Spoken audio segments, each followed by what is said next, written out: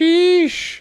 Cybertruck does not have a clear coat on the surface of the exterior body panels, meaning any scratches that appear are in the stainless steel panels themselves.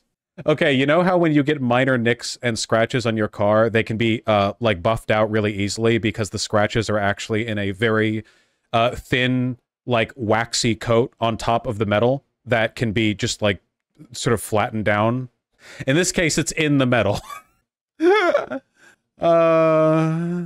Anyone performing scratch repair should refer to the applicable exterior stainless steel panel refinishing procedure within the collision repair manual on service.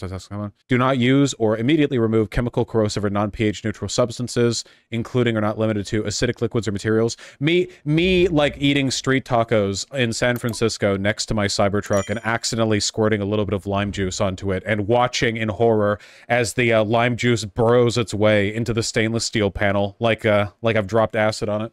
It just explodes instantly. You have dropped acid. Oh, it's true, yeah, it's true. Acidic liquids or materials, grease, oil, tree resin, dead insects, tar spots, road salt. So they really do expect you to have to, like, if you're ever driving in any area that salts the roads, they salt the roads during the winter in Seattle, you know? It's not like Seattle doesn't get that cold. Industrial fallout. What does that mean? Industrial fallout? Well, like if you drive through the factory area? What does that mean?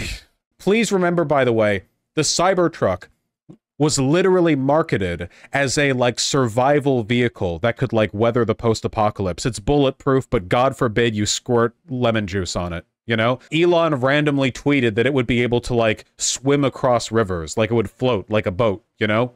Meanwhile, any amount of salt instantly causes it to explode. Unbelievable. Does this make literally any other car a better boat because it doesn't rust? I would trust any other car as a better boat than this. This is the new wave of trucks we actually need. True.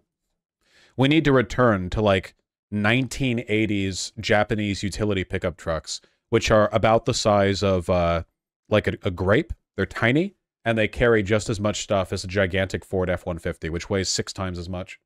How does somebody as dumb as Elon even exist? Yeah, it's kind of surprising that he's, like, I don't know, hasn't forgotten to breathe. Genuinely, it might not be a problem forever. Apparently, the dude's depressive and microdoses ketamine, which, by the way, when somebody that wealthy says they microdose ketamine, what they actually mean is they just do ketamine in probably excessive amounts. You know, that's bullshit. So, yeah, the doses ain't micro.